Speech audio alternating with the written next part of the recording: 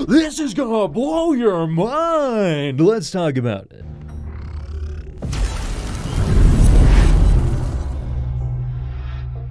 So if you're interested in purchasing an RTX 40 or RX 7000 series GPU, you might just want to watch this video because as it turns out, these GPUs are so powerful, in a lot of cases you might be forced into making several other upgrades to your system, and it's important you don't choose the wrong parts because at best you could be leaving performance on the table, and at worst you could end up melting your new GPU, which is why today we're going to be taking a look at Intel's brand new 13th generation CPUs to figure out, do you need to upgrade or not, and if so, what CPU is right for you? Now, even if you've already seen benchmarks of all the latest CPUs, I highly suggest you stick around till the end on this one, guys, because not only will I be showing off some high-speed 7800MHz DDR5, but I also found some information you might not have seen before that could change your opinion on what you should or shouldn't buy. Now, before we get into the actual benchmarks, real quick, I want to thank Kingston for sending over their Fury Renegade 4TB PCIe 4 drive, which I used for this video and is rated for up to 7300 megabytes per second speeds, and is also one of the only drives I can confirm has 4 gigabytes of DRAM cache on the PCB. And I also want to give a big thank you to Intel for sending over a 13900K, 13600K MSI Z790-P Wi-Fi DDR4 board, and 32 gigabytes of G.Skill 3600 CL16 DDR4 memory. As for the other components used, these were all purchased myself, but for the i9s, I used an EVGA Z690 Kingpin Dark Motherboard, 32 gigabytes of 7200 MHz CL34 G.Skill DDR5 memory, and an RTX 4090 Supreme Liquid Overclocked, which was used for all CPU testing. Now, speaking of testing, we're going to be taking a look at 10 different games today, although for the sake of brevity, we're just going to be showing 3 on screen, and hopefully soon the other 7 should be available for you to take a look at over on my Patreon. And then we're going to take a look at a 10-game average chart. We're also going to be taking a look at some benchmarks when it comes to productivity, and we're going to be taking a look at the power draw and the platform cost as well. Now, one more quick thing I want to go over before we get into those benchmarks is I just want to let you guys know that yes, there will be overclocked in stock results, and for the overclocks on the i9 13900K, I was able to get the P cores to 5.7 gigahertz, I was able to get the cache to 5 gigahertz, and I was able to get the E cores to 4.4. Now, in terms of the memory, I was able to get it up to 7800 megahertz CL34 with some tightened subtimings. Now, talking about the 12900K, this one I was able to get up to 5.1 gigahertz on the P cores, I was able to get the cache up to 4.3 gigahertz, and I was able to get the E cores up to 4 gigahertz. Now, in terms of the memory on that, I was only able to get 7200 megahertz out of that kit. Now, you could probably get a little bit more speed out of this, but I was very time constrained, and the best I could get was 7200 with much tighter timings than the 7800 that I got on the 13900K. It just was simply a lot easier to clock the memory higher on the new 13th gen processor, at least on my current motherboard on its current BIOS. And then finally, taking a look at the 13600K, here I was able to get 5.5 gigahertz for the P cores, 4.9 gigahertz on the cache, and then for the E cores, I was able to get 4.3 gigahertz. Now, as for the memory, I was able to get this 3600 megahertz CL16 kit up to 4000 megahertz CL16, although do keep in mind this is not B-die memory, so it's not necessarily the best DDR4 you can get. So if you are able to purchase some B-die DDR4 memory, your results probably will be a little bit better, as those subtimings are going to be a little bit tighter. But with that out of the way, let's go ahead and take a look at the benchmarks, and first starting off with Fortnite at 1080p using ultra settings. We can see here that the 13900K with DDR5 7800 is comfortably on top. It's then followed by the stock 13900K, then the overclocked 12900K, then the overclocked 13600K, and then finally and last the 12900K stock. Then taking a look at Spider-Man 1080p ultra settings using DLSS on quality. Once again, we have the 13900K OC on top, 13900K stock is coming next, 12900K OC is next, then we have the 12900K stock, and then interestingly and last, we have the 13600K. Then moving on to Rainbow Six Siege at 1080p using ultra settings.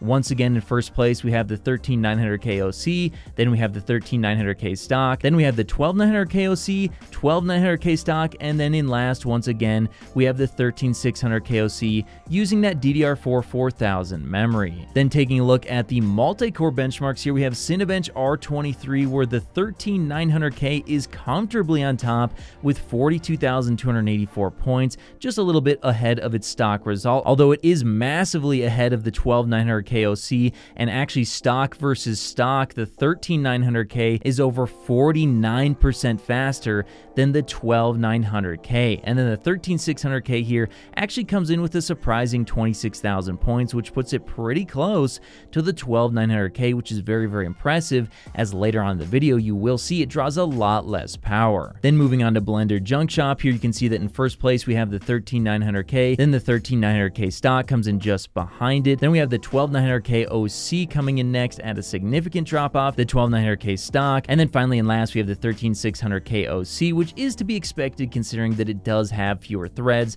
than all these other CPUs, although I do want to point out that once again, stock versus stock, the 13900K is actually over 46% faster than the 12900K in this benchmark. So yes, it is much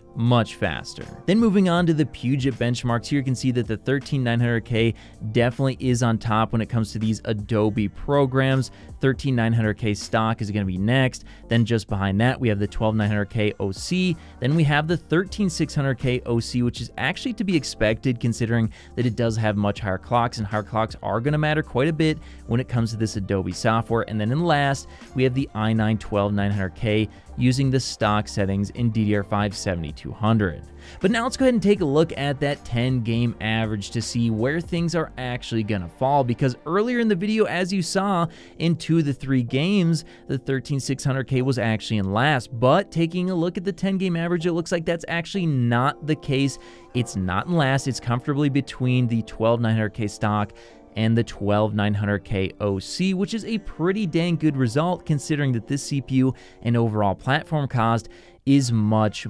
cheaper. Now, in terms of the 13900K stock versus stock, it's actually about 12% faster on average versus the 12900K, and in terms of 1% lows, about 11% faster. Now, in terms of OC versus OC, this is a little bit more interesting. It's about 10% faster than the 12900K, but when it comes to the 1% lows, it's actually an incredible 19% faster. So that's actually a very interesting result, and shows that 7800MHz DDR5 definitely does have its advantages when it comes to the frame rate consistency. Now, speaking of frame rate consistency, although the 13600K average does look pretty good, unfortunately, it looks like the 0.1% lows are suffering considerably because of this non-B-die DDR4, because although it is 4000 MHz CL16, some of those subtimings aren't quite as tight as some other DDR4 on the market. So again, if you do have B-die, you probably could increase these results at least a little bit, although I do think this is a good example to show why DDR5 is going to be much better than DDR4, especially going forward. As you can see here, that actually the 13900K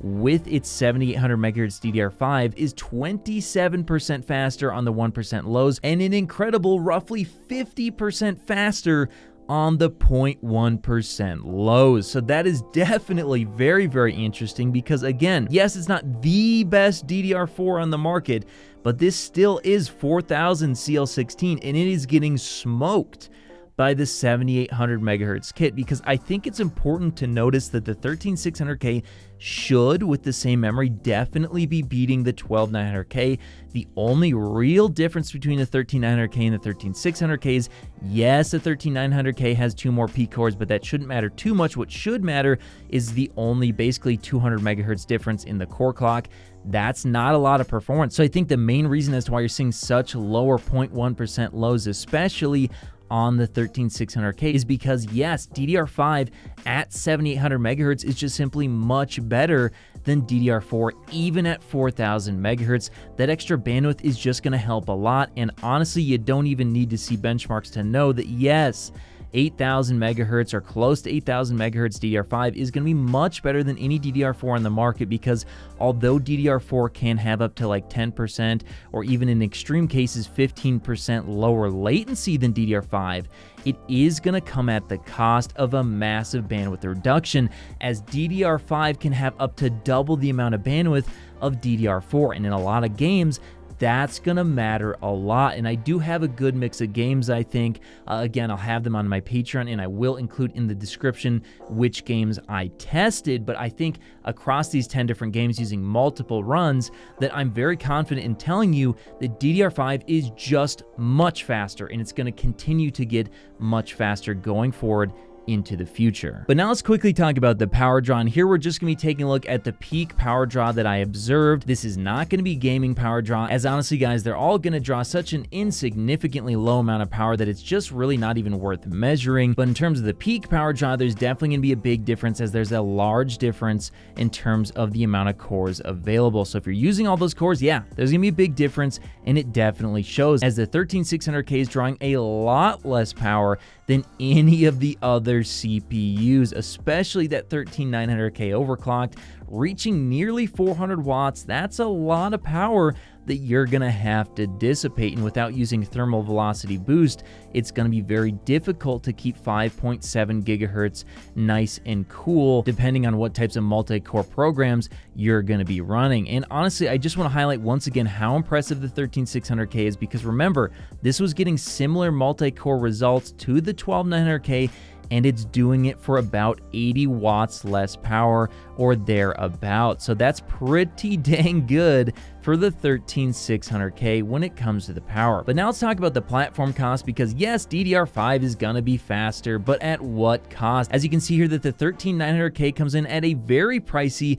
$1,430, and if we break it down, it comes down to around $660 for the CPU, as that's the lowest I saw it available over the last couple of weeks. $350 for that 7200 megahertz kit of RAM, and $420 for that Z690 Dark Kingpin motherboard. Now, similar amounts for the 12900K, but the CPU is a little bit cheaper, so it's going to be $1,270. Then the 13600K comes in at a much cheaper $625. If we break it down, the CPU is available right now for $320, the RAM was $115, and then the motherboard was $190. Now, I didn't get a chance to actually put in any performance numbers for the 5800X3D, but I know that a lot of people are going to be very interested in the CPU, so I did decide to include it in my platform cost, as I know a lot of people will be considering it. It is a little bit cheaper at $605, and if we break it down, the CPU is $350, the RAM's $115, and then the cheapest motherboard I would actually buy for this thing would be around $140. So yes, this is going to be your cheapest option, but I do got to let you guys know, I definitely would not recommend picking up a 5800X3D system unless you're already on AM4. If you're already on AM4, it's going to be so cheap that I could definitely see it making sense, but it is going to have a similar amount of gaming performance to a 13600K, and depending on the memory you use, the 13600K should be a little bit faster in gaming, and it will absolutely annihilate the 5800X3D when it comes to multi-core performance. You got to remember, 13600K has 20 threads, 5800X3D only has 16 threads, and it definitely shows. For example, if you were to look at like Cinebench numbers,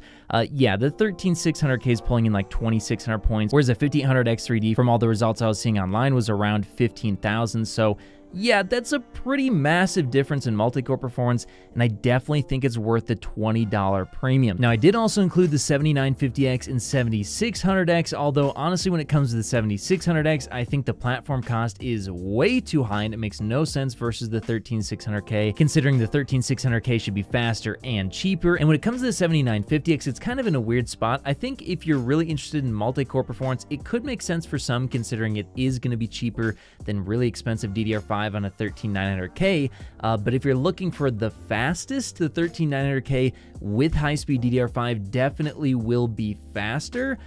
So it's kind of in a weird spot where I'm not sure I would recommend it to many people. I think there is a niche of people that the 7950X could make more sense, but overall, people who are looking for the fastest are probably going to be willing to shell out the extra couple $100. So overall, guys, I'm going to go ahead and say the 13th gen is an absolute banger when it comes to its price to performance with the i5. Now, the i9 is bringing us new levels of performance, and I think if you want the best of the best, sure, you might as well go with the i9. There's nothing else out there that can challenge it, especially when you pair it with some 7800 megahertz DDR5, but realistically, the best option is definitely going to be that i5. The value it brings, especially when you pair it with DDR4 DDR4 is absolutely incredible. Now again, like I mentioned earlier, if you pair it with some B-die DDR4, you probably are going to get a little bit better results than I showed, and it's still going to be very, very inexpensive as a platform cost overall, although I could definitely see some people picking up a 13600K and pairing it with some maybe a little bit cheaper DDR5 as well, as you probably will get a little bit better 1% and 0.1% lows on that stuff depending on the games you play, and you still will have a platform where if you decide to upgrade the CPU, you could later on drop in a 13900K, although you aren't going to be able to probably drop in any next generation CPUs, so that's the only unfortunate part about it. But yeah, these CPUs are honestly bringing absolutely fantastic amounts of performance, and right now I'm going to go ahead and say that the 13600K is probably the gaming CPU to buy if you're looking for a new CPU to drive those new graphics cards, as it should have no issues whatsoever making sure that you're getting the best out of your new GPUs. But hey, that's just what I think. What CPU do you think is the best option on the market right now? Let me know your guys' thoughts in the comments below, and of course, I'll see you in the next video. If you made it to the end of the video, be sure to drop a like. Every time you do so, AMD and Nvidia release new GPUs. Also, if you want to see more, check out one of these related videos. You won't be disappointed.